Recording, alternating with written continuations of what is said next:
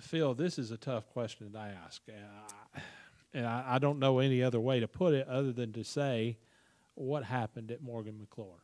Well, I thought it was going to be a great opportunity. We went to Daytona and were really, really fast and got involved in a wreck. Rob Moroso ran into me, and he and I and AJ wrecked or whatever.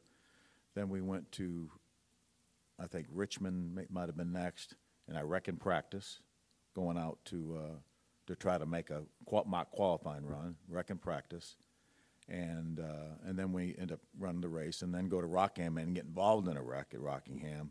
I mean, just started out as bad as it could start out, and Larry McClure decided to make a change.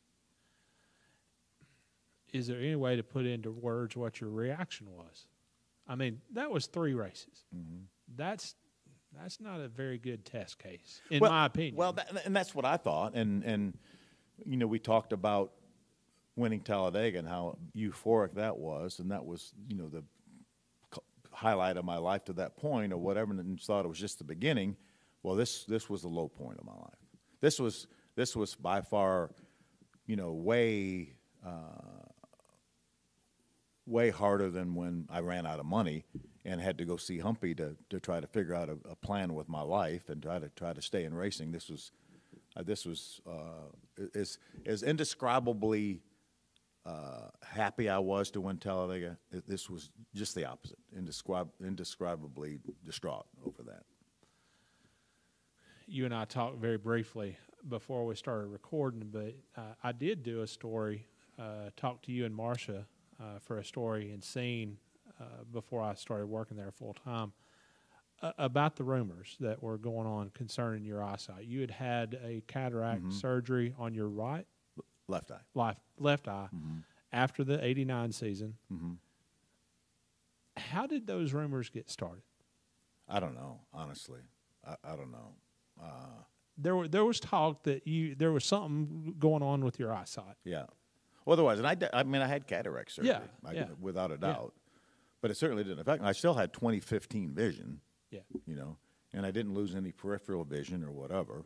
But I don't know. I don't know where. I didn't at the time. I wondered if Larry McClure, because he was well aware. And I told him. I don't know if he was. At the time, I said, well, maybe he was trying to use that to justify getting rid of me. And I don't have confirmation that ever happened. I don't know that he did. I always wondered if that was the case. I probably, you know, haven't spoken to him very much since 1989 or 1990, I should say. But I don't know. Honestly, don't know.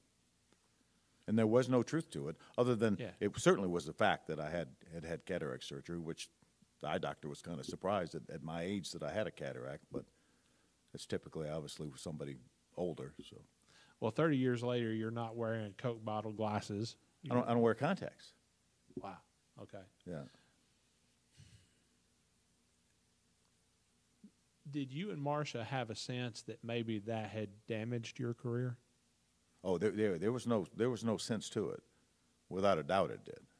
Did people actually mention it to you when you would go talk to a team? So there was a couple that did. Yeah. Really? Mm-hmm. What would they say? We heard that you have a vision problem.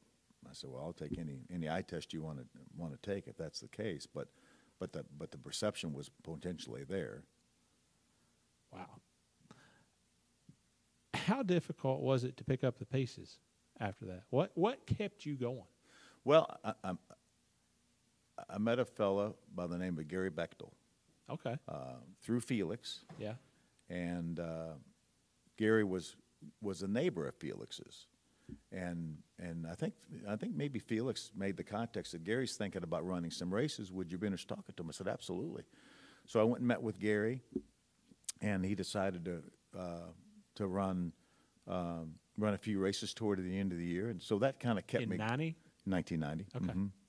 Ran a few races, and another situation just like Lou and Jenny Mantle became tremendous friends. You know, our racing relationship didn't last that long, but just him and his family, such quality people, just love them to death. Actually, went to a dinner with with Gary last year at Richard Childress's Vineyard. So, but that got me going, and then decided in '91, you know, Marcia and I did some soul searching, said, hey, I don't see it happening in the Cup Series. I mean, I've talked to people, and I would go to the racetrack and feel like a duck out of water, try to talk to people about ride.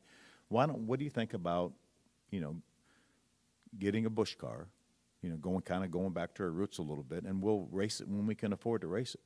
And so that's what we decided to do. We bought a car from Don Beverly, who I'd actually, Don Beverly and John Knotson started a team in '89. And we got sponsorship from Skoll and Crown Petroleum at the time was my sponsor in the Cup Series.